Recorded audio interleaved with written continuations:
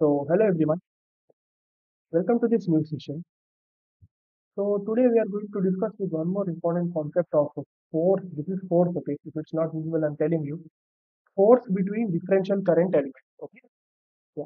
So, this we are going to discuss, and along with that, we have left a few topics in module 3, okay?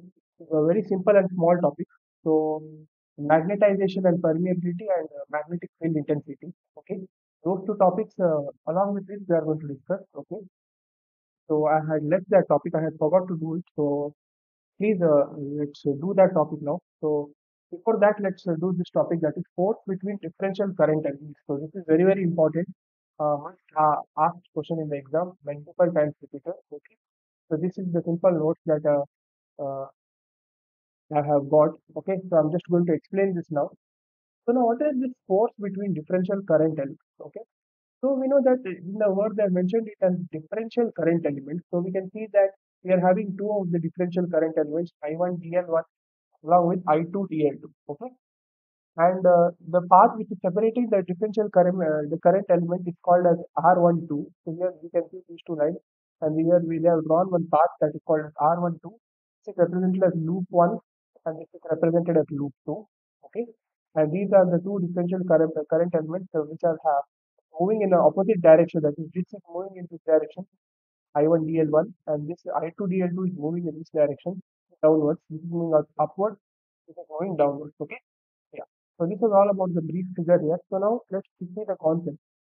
The magnetic field at point Z due to current element of point 1 is given by dH2. That is, this is from this loop we can say that is given as dH2 is equal to I1 DL1 cross AR12. That is, AR12 represents the unit vector of this direction here which is specified, divided by 4 pi into magnitude of R12 square. Okay, this is similar to the what to say Coulomb's law derivation, where in the denominator part we need to be having the square of the magnitude, that is R12 square of these two differential paths. Okay, so this in this way the magnetic field at point Z due to current element is given by dH. Okay, this formula you need to remember.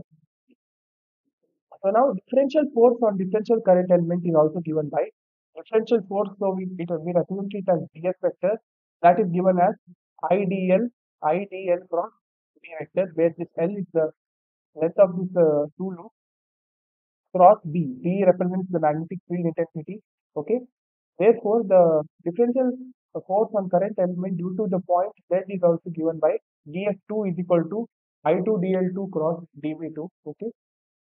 So since here dB2 is corresponding to mu2 into dH2, that is, we know that B is equal to mu times H. That is the property of magnetic field, magnetic flux density, which we are going to discuss in a few minutes later. So before that only they have shown this relation, that is dB2 is equal to mu2 into dH2. So this relation is again very important. This comes from the relation of B is equal to mu times H. Okay? That is the relation of magnetic flux density you need to be knowing. So since I have not discussed it, I'm going to discuss that in this video only. Okay, so to stay tuned.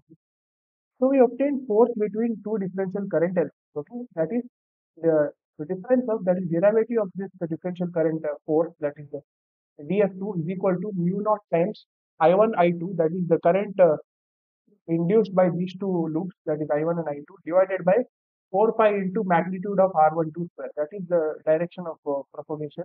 Its magnitude of R12 square.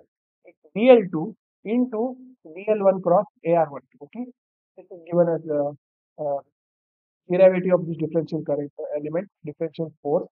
So therefore, the total force between two filamentary circuits is obtained by integrating twice. Okay.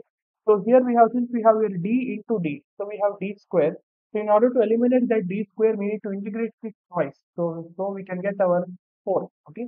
That's why therefore force is equal to mu naught into I1 I2 divided by 4 pi. Take it outside, it's a constant, into the integral of, this is the closed line integral over a closed path is given by DL2 cross, again integration of DL1 cross AR12 divided by R12 square. Okay. So therefore, if we simplify this, this is the term which we obtain, that is F4. F is given by mu naught into I1 into divided by 4 pi into integration of again DL2. We need to take it that side. I've taken this DL2 to other side, cross DL2. You can see here integration of AR12 cross DL1 divided by magnitude of R12 square into DL2. So this is the relation of differential force due to the differential current element. So please note this formula down. This is a very important derivation and very important question also. Okay. So this was all about force between differential current elements. Okay. Hope you have understood this. We will derive the Poisson's and Laplace equation. We know that del dot D is equal to rho V. This is from Gauss law. Take this as equation 1. Now also we know that D is equal to epsilon E. This is from electric field density. Substitute D in 1. Instead of D, we substitute uh, epsilon E. Then it becomes del dot epsilon E is equal to rho V. Take this as equation 2. Now we know that electric field intensity, that is E, is equal to negative gradient of V. So substitute E in 2. Now instead of E, we substitute negative gradient of V. By further simplifying that,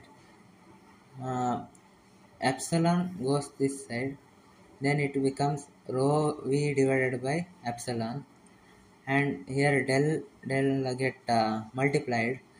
So del square V is equal to, here to remove negative sign we have to apply negative sign on both sides. Now this becomes positive and this becomes negative. This is our Poisson's equation. Now for Laplace equation, in Laplace equation rho V is equal to 0. Then this whole term becomes 0. This is our Laplace equation. Now del square V is difference for different coordinate system. For rectangular coordinate system, it is equal to dou square V by dou x square plus dou square V by dou y square plus dou square V by dou z square. And this is the equation for cylindrical coordinate system. And this is the equation for spherical coordinate system. Please make a note on this. This is the important formula we will use in the problem.